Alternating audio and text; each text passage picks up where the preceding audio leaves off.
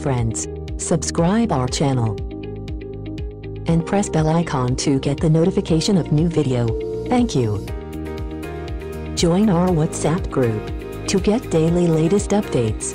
It's totally free, and all the best for this test.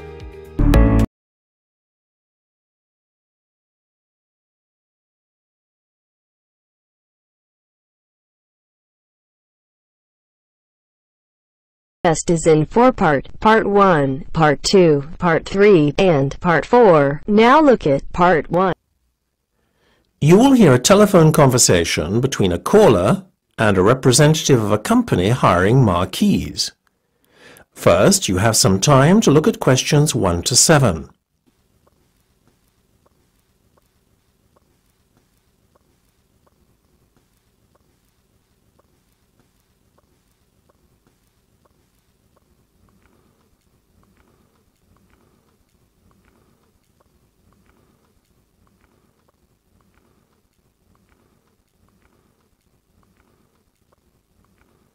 Good afternoon, magnificent marquees. How can I help you? Oh, hello. I would like to hire a marquee. You see, it's for a special occasion.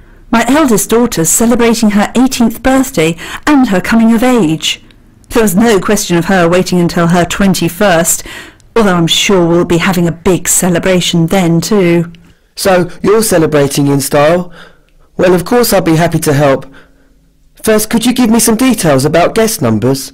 Right, yes. Well, I was anticipating just a small do, but my daughter seems to have other ideas. Well, you can't blame her. It's a special day. I guess. I taught her to limit numbers to around 50 guests, but the guest list seems to be growing daily. She would like to invite double that number, but we decided to split the difference and settle on 80 rather than 100. If you don't mind some of the guests standing, then our marquee sizes always allow standing space for almost double as many as those seated. For instance, one of our smaller marquees seats 30 guests but accommodates 50 standing. That sounds interesting. How big is that marquee? As not only am I working to a budget, but also we're limited by our garden size. Can you give me an idea of both your budget and the size we're looking at? Yes, I'm thinking of spending between £400 and £600. I can stretch to another 100 or two, but that's the maximum limit. As for size, well, our garden is 15 metres by 30 metres.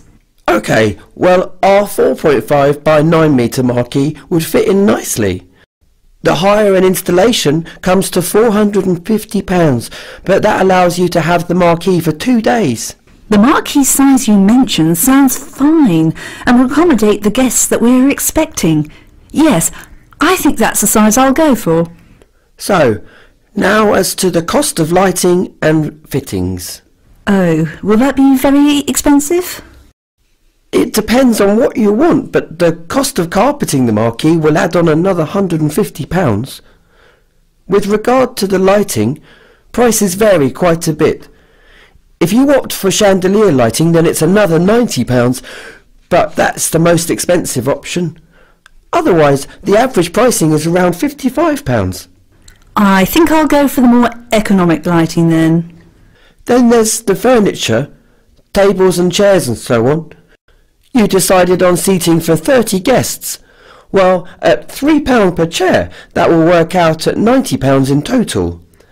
You will then probably need 5 tables at least, and so with each table costing £4, that brings us to a total of £20 for the tables. OK, so I'm still just within my budget. Great! I'll go ahead with the booking then. Wonderful. So there's only one more important detail that I need.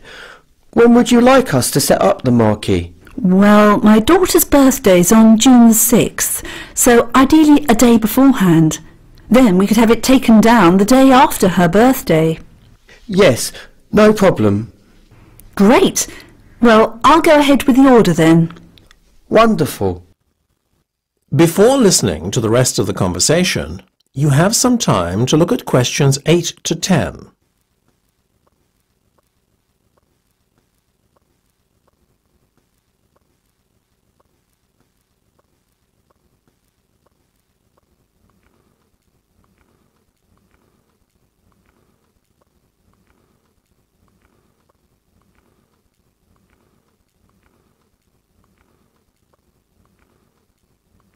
Now listen and answer questions 8 to 10.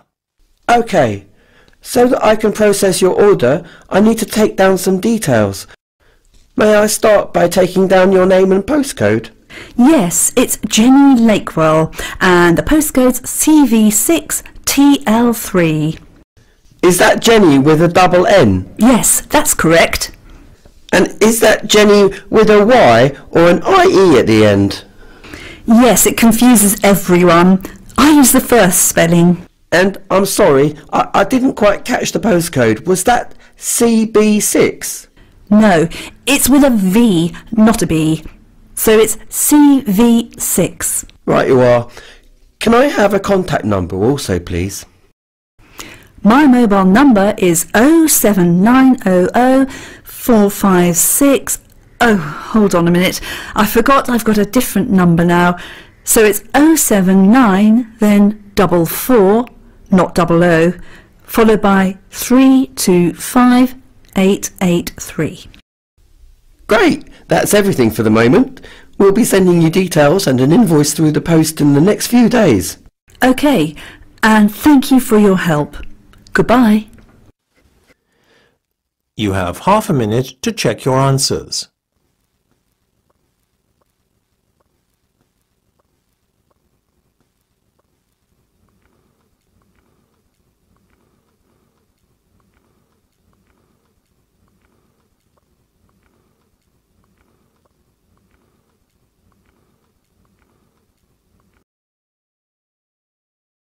Now turns to part 2. You will hear a history teacher talking to students in a class.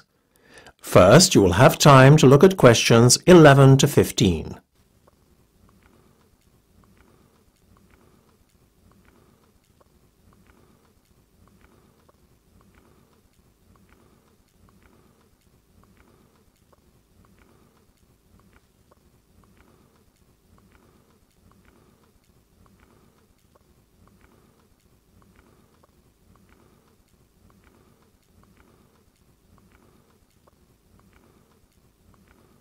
Now listen carefully and answer questions 11 to 15.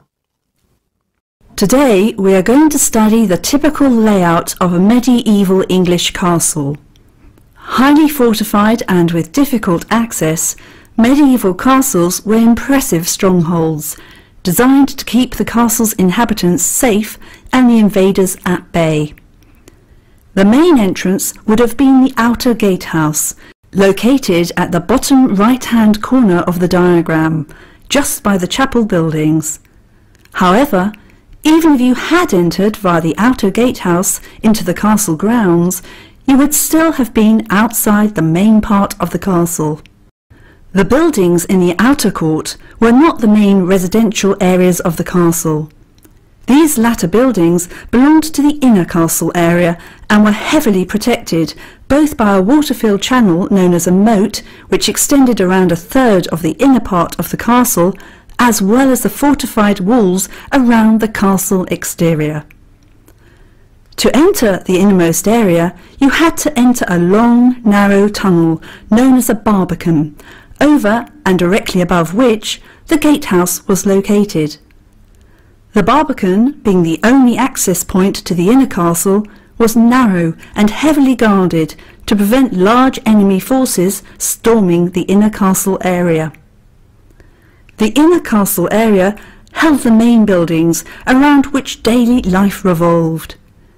Here the Great Hall, along with the great chambers and kitchens, were located, as well as the castle bakehouse. The Great Hall was the only building with a courtyard view to the back and front. Whilst the Great Hall enjoyed a central location in the inner castle area, the great chambers and kitchen were less prominently positioned. Both of the latter buildings were located off to either side of the Great Hall. The great chambers, unlike the bakehouse, which is next to one of the towers, did not enjoy a courtyard view. Part of the exterior castle wall formed the back wall of the great chambers, as it did with the stables, located in the outer court. Before you hear the rest of the discussion, you have some time to look at questions 16 to 20.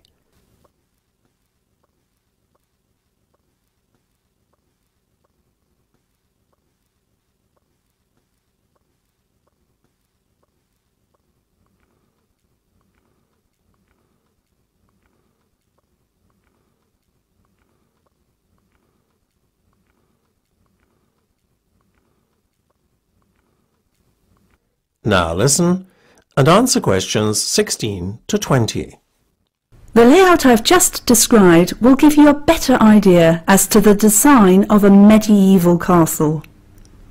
There was no blueprint for castles though, and the design and layout of each castle was determined greatly by local demands, function and purpose for which the fortification was intended. What we see in the castle design here is an advance on earlier medieval designs. Those medieval castles that predated this one had very basic residential and living areas. In such castles, the main focal point was the keep, rather than the great hall and great chambers, as in later years. Little more than a fortified tower, the keep doubled up as basic accommodation for the castle's residents. As the years passed, the living areas became more luxurious, evolving into separate buildings. Confusingly, the keep was known as a donjon, meaning fortified tower in French. The term dungeon was only used in later years to refer to underground prisons. In fact, at the time when the keep dominated castle affairs, the use of latter-day dungeons for imprisonment was an unknown and alien concept, the judicial systems favouring more physical forms of punishment instead. Another dissimilarity between earlier and later medieval castles was in their fortification. A moat, fortified walls and a barbican were typical features of most castles. However, it was recognised with the passage of time that the narrow fortified entrance of the barbican was insufficient defence against an enemy intent on invading the castle. As a result, extra, more reliable fortifications were added in the form of a portcullis and a drawbridge. The portcullis was a spiked metal gate that could be dropped vertically down from under the gatehouse, thereby sealing off the inner castle entrance from the outside world. To protect the main castle entrance further, a drawbridge was placed in front of the portcullis. This was a retractable bridge between the gatehouse and the outside area of the castle. However, the portcullis always remained the last line of defence against the enemy. You have half a minute to check your answers.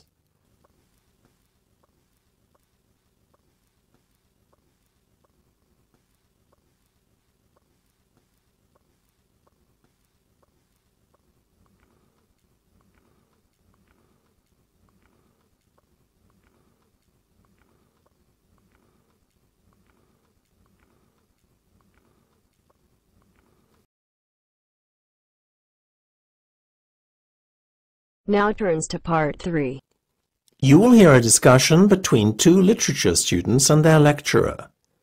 First, you have some time to look at questions 21 to 25.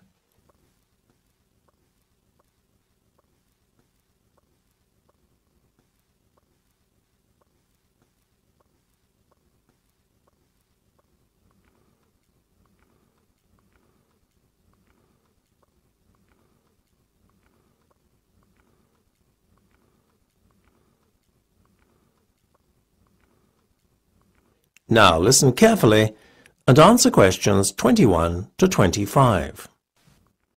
That was an interesting lecture. I'm glad you thought so. Yes, it made a break from the usual lectures on literary style. Certainly made me look at some of Shakespeare's plays like Hamlet and the playwright himself in a new light. Me too. I always thought that Shakespeare believed in the supernatural, and that was the reason why so many of his plays, like Hamlet and Macbeth, featured a ghost. What you thought is a common misconception. However, when you think about it, it was unlikely that Shakespeare would have been sympathetic to a belief in ghosts. Why? Well, he was Protestant, as was his audience, And the Protestant religion did not subscribe to a belief in ghosts as spirits returning from another world.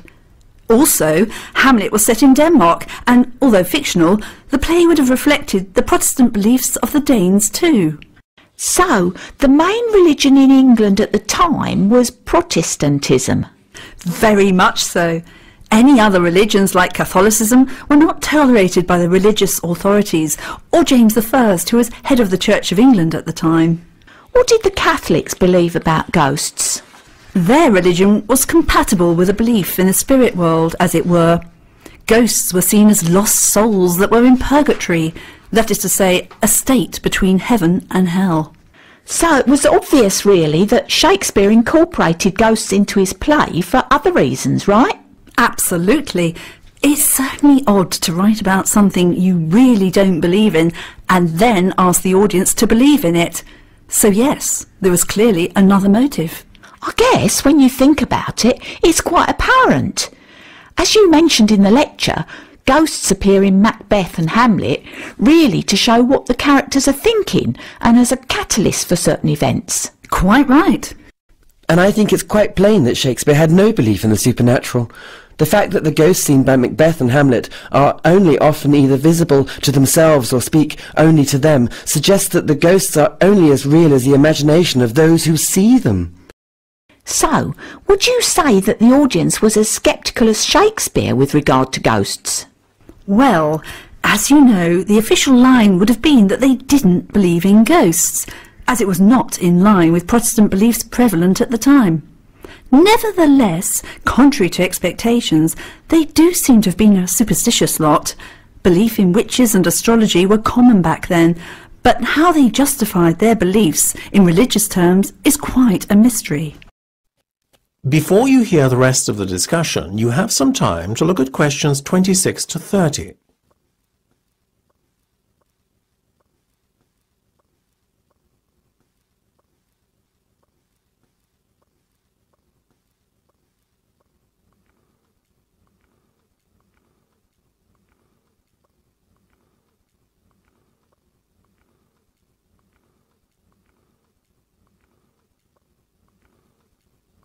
Now listen and answer questions 26 to 30.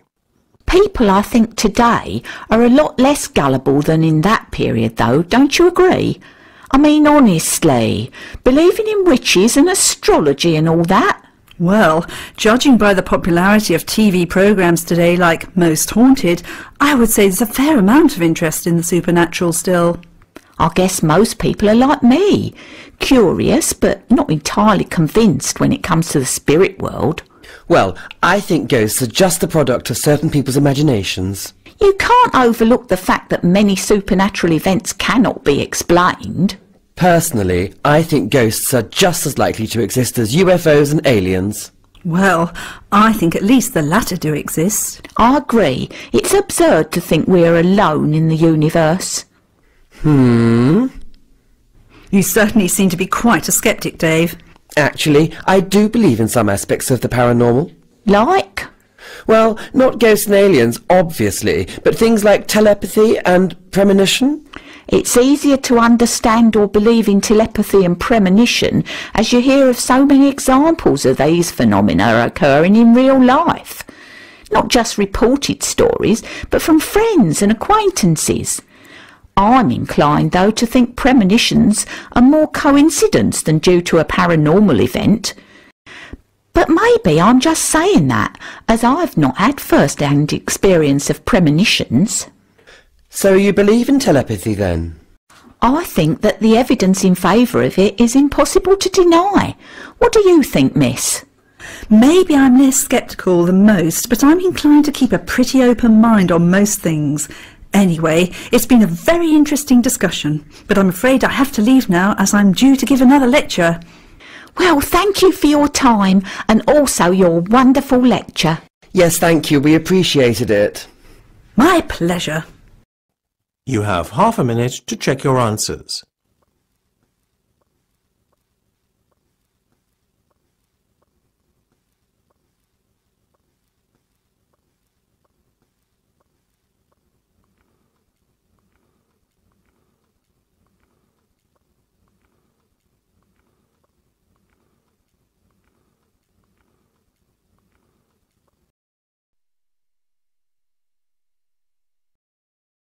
Now turns to Part 4. You will hear part of a lecture about Darwin's theory of evolution and its impact on society. First, you have some time to look at questions 31 to 40.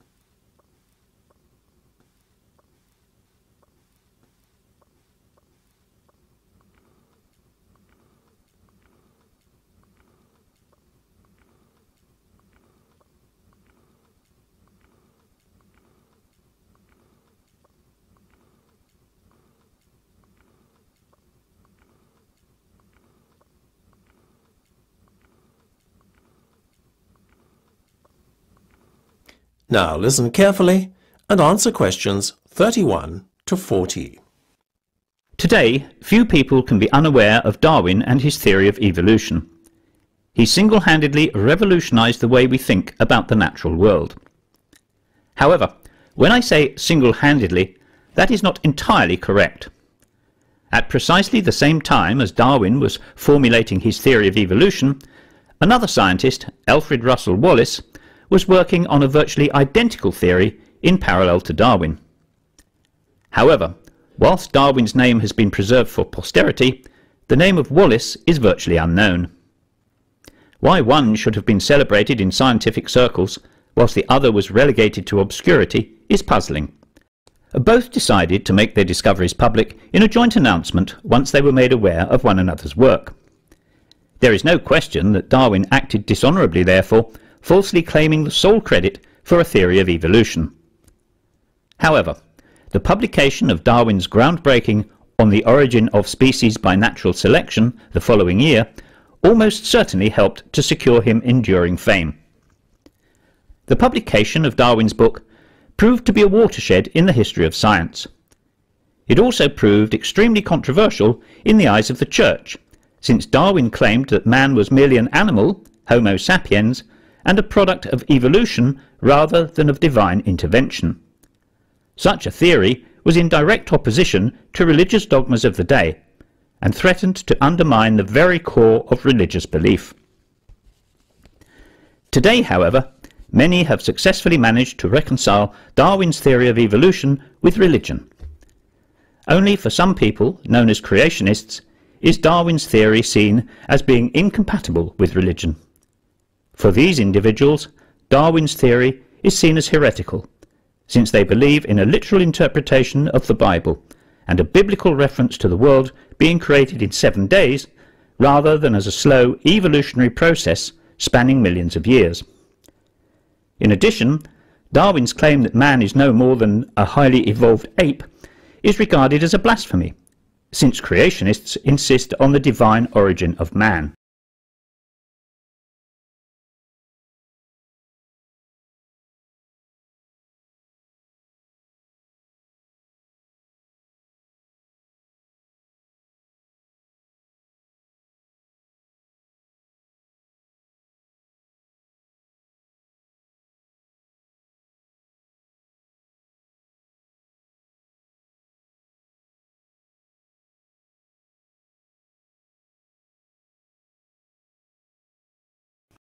Whilst not many would dispute Darwin's theory of evolution nowadays, curiously, an ape man that bridges the gap between man and ape has yet to be found. The search for the missing link, as it has been called, has both occupied and perplexed scientists since the time of Darwin.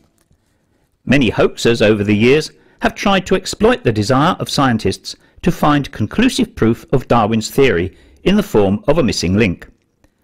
The most memorable and also convincing hoax was that of the Piltdown Man. Named after the Sussex village where it was first unearthed in 1908, the skull of the Piltdown Man represented a transition from an ape to a man. So convincing a hoax was it that it fooled the scientific establishment into believing for some 40 years that the missing link had indeed been found. In fact, the Manchester Guardian newspaper went so far as to call the discovery of the ape-man's skull by far the earliest trace of mankind that has yet been found in England. The find was credited to a local solicitor and fossil hunter, Charles Dawson. When Dawson died in 1916, Piltdown Man's place in history seemed secure. In 1950, a reconstruction of a head was made based on the skull. However, only 3 years later, the skull was declared a fake. People later questioned how such a hoax could have escaped detection without the compliance of an expert. It is certainly an interesting footnote in the theory of evolution. However, the questions still remain today. Where is the missing link, and why hasn't it been found? You now have half a minute to check your answers.